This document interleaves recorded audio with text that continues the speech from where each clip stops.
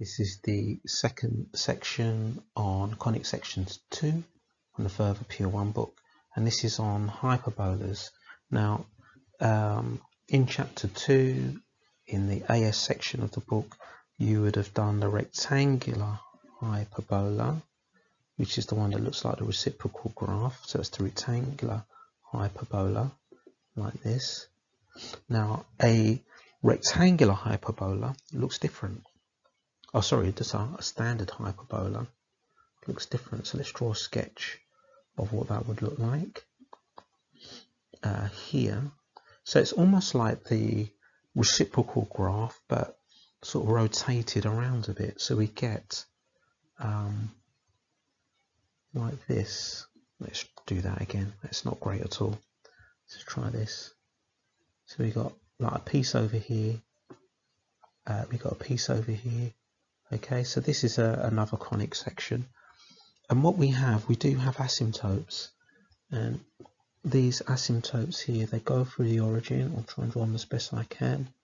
So we've got an asymptote there and an asymptote here. So this is what we call the standard hyperbola looks like. Okay, so this one over here was the rectangular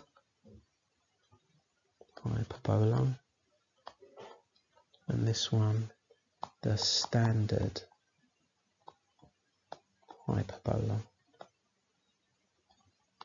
So let's look in a bit more detail at what's going on. So where the graphs cut the x-axis, they cross at A and minus A, a bit like where the ellipse crosses at A and minus A. And we also need to know the equation of these asymptotes. This one here is y equals minus b over ax, and the other one over here that slopes up, that will be y equals b over ax. So notice, like the ellipse, we have these values of a and b. They serve slightly different purposes. So we want to look at the equation just like before, the Cartesian equation and the parametric equation. So the Cartesian equation looks very similar to the ellipse. It will be x squared over a squared, but this time minus y squared over b squared.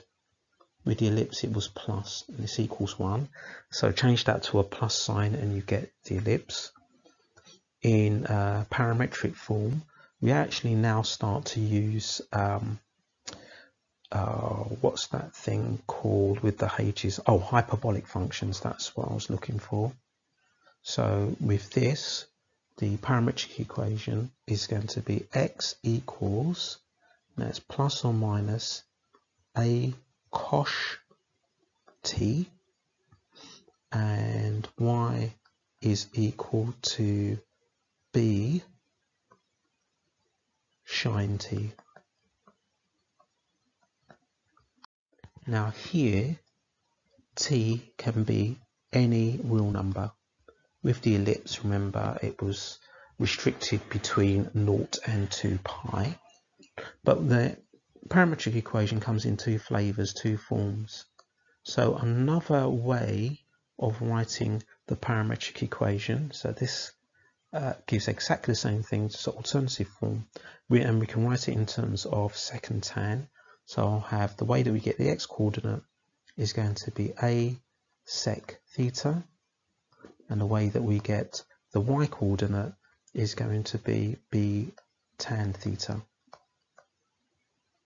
Now here, theta, we restrict to being between negative pi and pi, less than pi, but theta cannot equal plus or minus pi over 2. That's because if we can't do tan of plus pi over 2 or minus pi over 2, you'll get a math error because you'll end up trying to work out the tan where you've got like the asymptotes of the graph. That's why we can't use these values in here.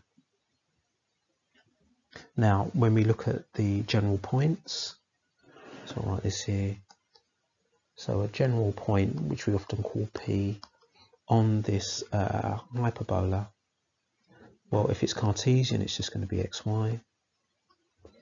If it's parametric, using the first form, using hyperbolic functions, it would be a cosh t, and that'll be plus or minus, or b sine t.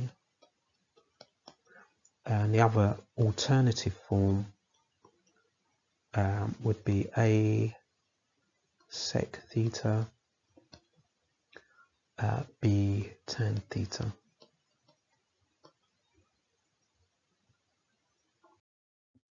Okay, this hyperbola has this equation which we'll highlight here, sketch H. So that means we need to get it in the correct format, and the format is going to be x squared over a squared minus y squared over b squared equals 1. So that means we need to take the equation that's written and divide both sides by 36. So we'll get 9x squared over 36 minus 4y squared over 36 equals 1. We'll simplify those two fractions.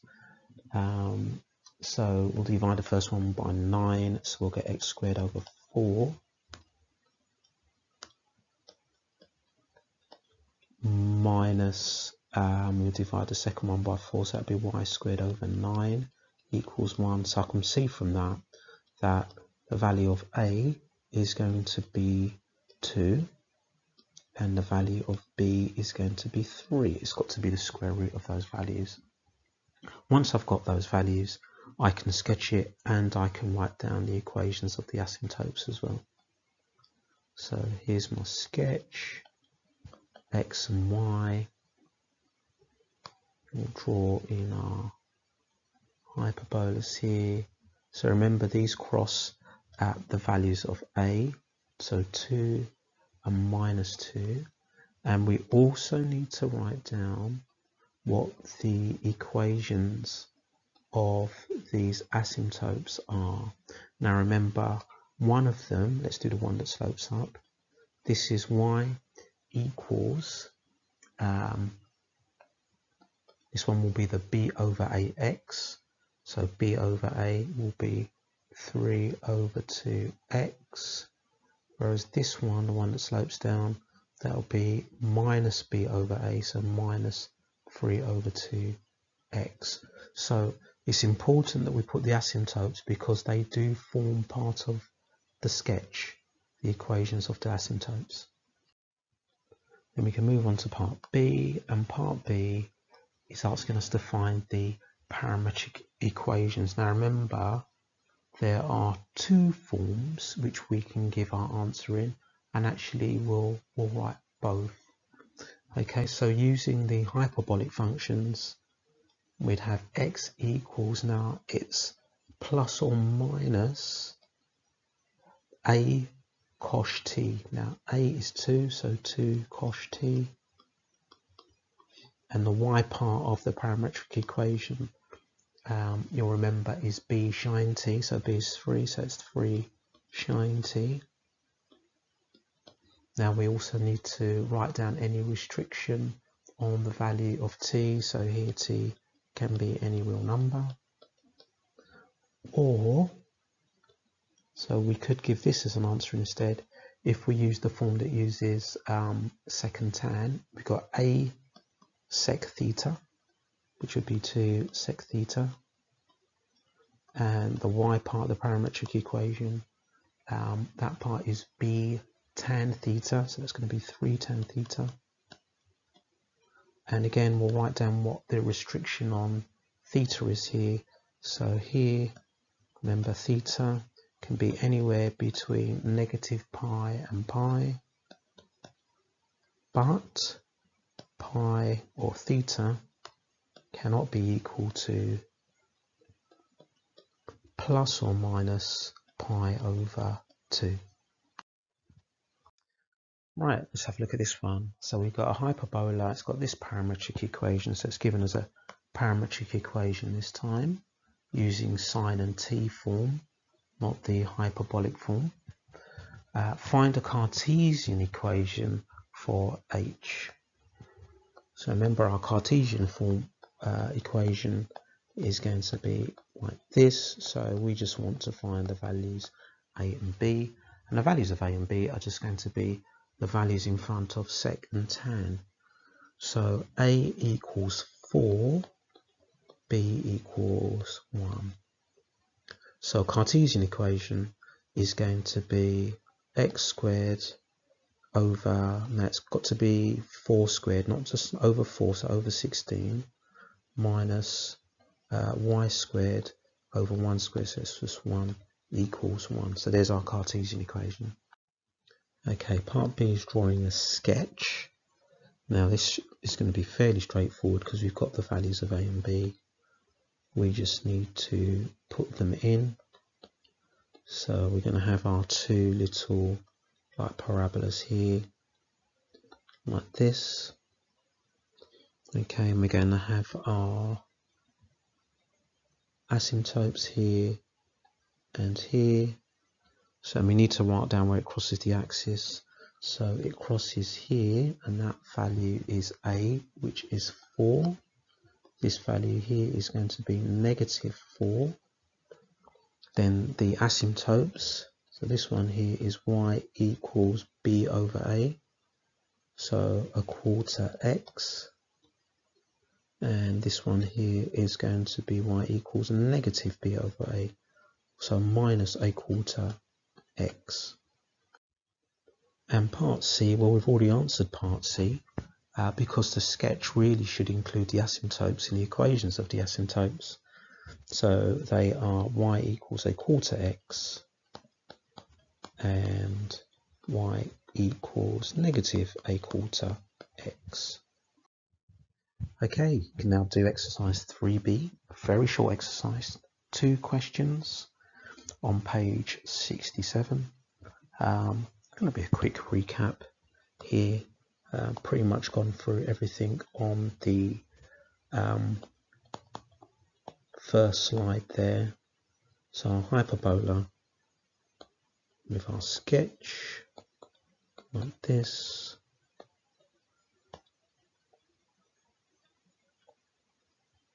Crossing at a and negative a.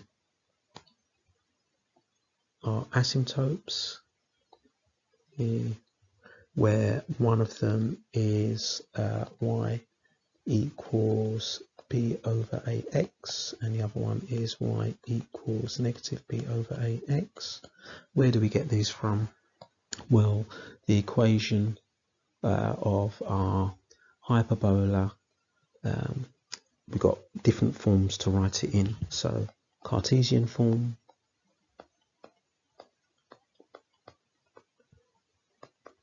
we've got our parametric form using Shine and Kosh.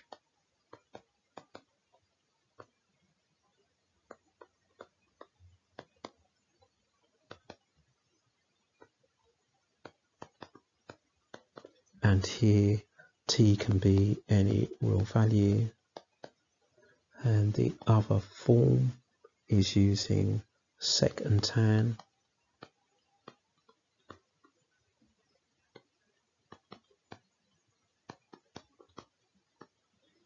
Here theta can go anywhere from minus pi to pi, but theta cannot equal plus or minus pi over 2.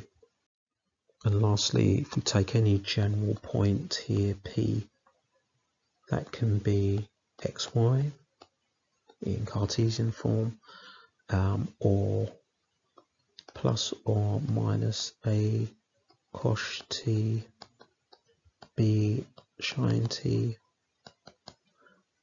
or a sec theta, b sine theta. tan theta.